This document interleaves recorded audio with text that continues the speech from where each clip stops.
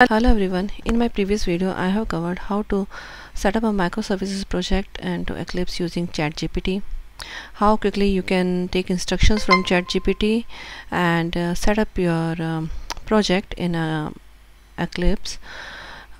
It is so quick to set up any project with the help of ChatGPT. A developer can just focus on the development phase of the project only because of this new revolutionary tool. Right, so you can just to give a quick app, you can ask questions from it, you can can take instructions from it, like how to create a Spring Boot application using Spring Initializer. It will give you steps and you can follow those steps, right? Then you can also ask it how to import a Spring Boot project into Eclipse IDE. So it will give you step-by-step instructions and that you just need to follow, right? And that's it.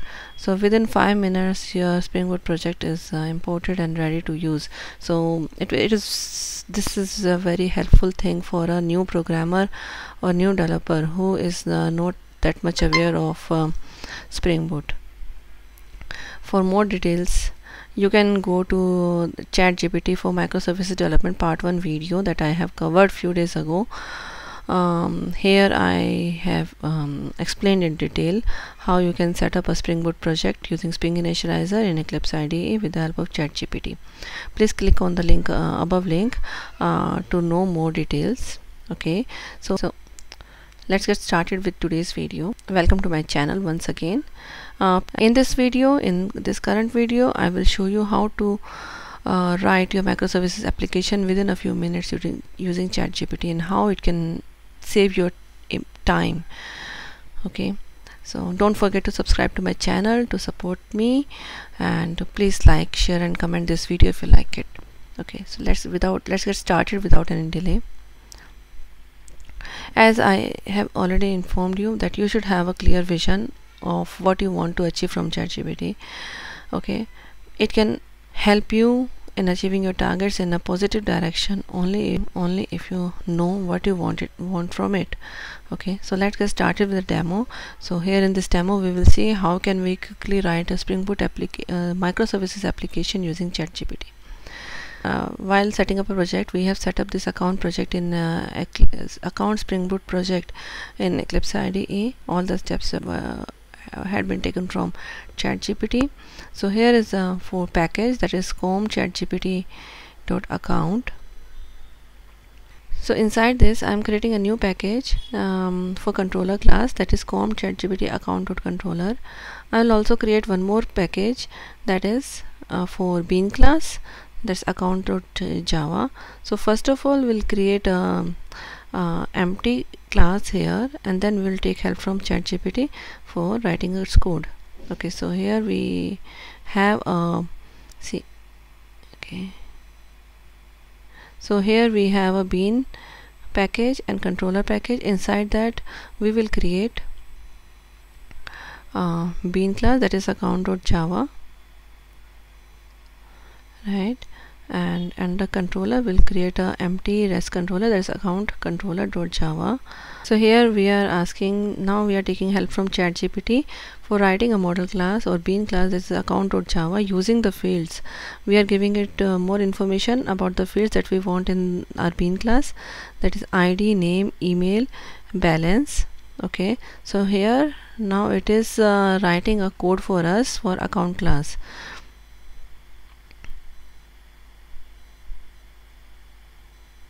Okay, so it is using all the fields that we have asked it to include in it,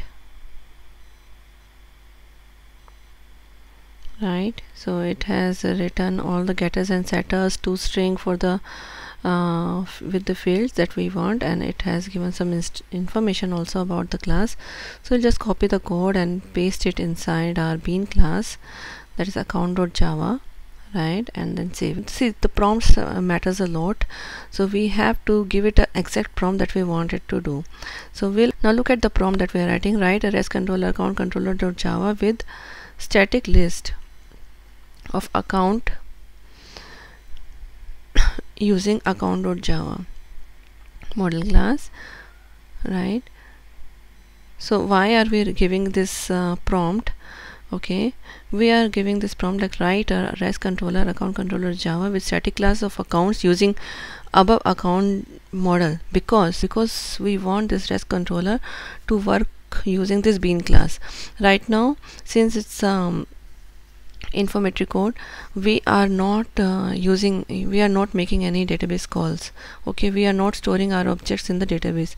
So this is just a bean class. So retrieve while running our microservices application.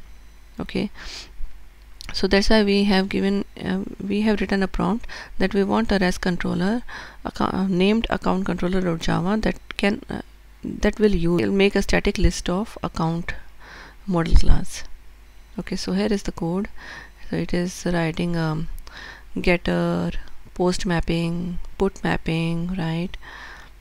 It's intelligent enough. It knows that REST controller has to do all the tasks. So it is giving using all the annotations that is required. So here it is explaining the code also, right? So it is telling you what is the meaning of get mapping, what is the meaning of post mapping, what is the meaning of delete mapping and put mapping, right? So here is the account controller.java that we will just copy it from here and paste it in the Eclipse.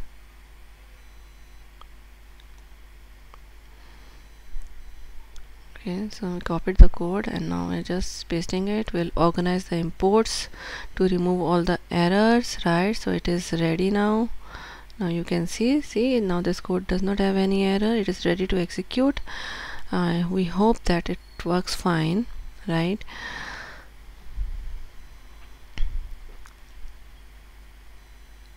So you can see here it has get mapping. It will retrieve accounts based on the ID. Post mapping, it is to add new accounts in the account list, static account list. Put mapping is to update an existing account based on the ID, right? And delete mapping to delete any account based on the ID. So right now, as you can see, we have two accounts here, 1 and 2. Account 1 is John Doe and 2 is Jane Smith. Now what we will do, I will show you a running microservices application, and we will try to retrieve the list of this account. We will try to add a new account in here. We will try to update the existing account number, and we will try to delete it also. Okay, with the help. Okay, so our code is ready. Our ChatGPT task is done. If you want more instruction from ChatGPT, like how to execute this application in Eclipse and how to execute put calls or post calls, so that you can do with the help of ChatGPT, but your prompt should be very clear. Okay, so let's see further. So here we are running our application. So this account application is running. It is saying that your Tomcat has been started and a started application also, right? And there is no problem right now, as so far so good. Okay, so we are ready to see our running application. So Tomcat has started without any problem on the port of 8080, and our account application is also running. So let's move further and open a browser. So here in the browser we are typing localhost 8080 accounts. So this request is going to the method that has get mapping annotation. Okay, because we are retrieving all of the accounts that are there in the account static list. So here first one is the John Doe, second ID is for Jane Smith. So right now we have only 2 accounts in the list, so we are retrieving both of them, right? Now what we want to do, we want to add a new account in the list. So for adding a new account in the list, we will use Postman agent. Okay, because right now we don't have any other microservices, we don't have any other way to do that post call, right?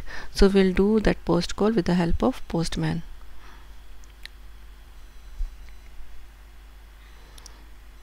So here it is showing you. I also want to show you that we can retrieve single ID data also. So the get mapping. Next is post mapping. Okay, so here this is a postman tool. Okay, so in this browser we will select HTTP request as post. In the request URI will type the URL. There is localhost 8080 accounts. In that we want to add a new account, right? And in the body we will give the body of request that we want to add, right? So let's see.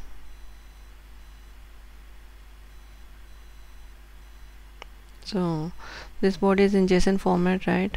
So here we are giving URL of selecting text as JSON, and the body we are copying existing output. Okay, and we'll change it with ID and name as mytechnotes. Email also we'll change it to mytechnotes and change the balance, and then we'll do submit it on the URL. Okay, so sending the request. So it is telling us 200. Okay, so that means request is successful. So we have successfully added one more ID in the list, that is 3 mytechnotes. So now we have 3 accounts in the list. Okay, so that's how we are able to add a new request in it. Now we will show you. Okay, here also we are trying to see all the 3 accounts in the list. Okay, 1 2 3. Okay, next is update. So for update we'll take the HTTP as put. In the body we'll write we'll take the request JSON body of the output that we want to update. So we want to update name of Jane Smith as Jane Smith updated and balance executed. Okay, we want to change ID to 200. Okay, means is executed successfully. So request is successful. We are so here's the get request.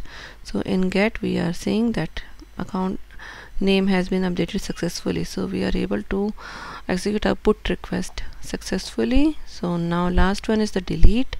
So here we will show you how to delete it. So if you want to delete any account, like account 2 we want to delete, so just send it, it's done, right? So here we can't see any, we can see we can't see any other ID, that is ID 2. So it has been successfully deleted. So now we are left with only 2 IDs, that is 1 and 3 that has been added with the help of post request as a new account. 2 was updated and we have deleted it also, so we can't see it now. If you want it, then you can add it back. So that's it. So now you can see that how quickly we have created a microservices application with the help of ChatGPT. We don't have to do any coding, we just need to give it a right prompt so that it can give you exact result that you wanted, right? So that's how it is that's why it is a very revolutionary and useful tool for a new developer. So with this video you must have got an idea of how to build a project using ChatGPT. That you should give clear prompts to get the correct answers.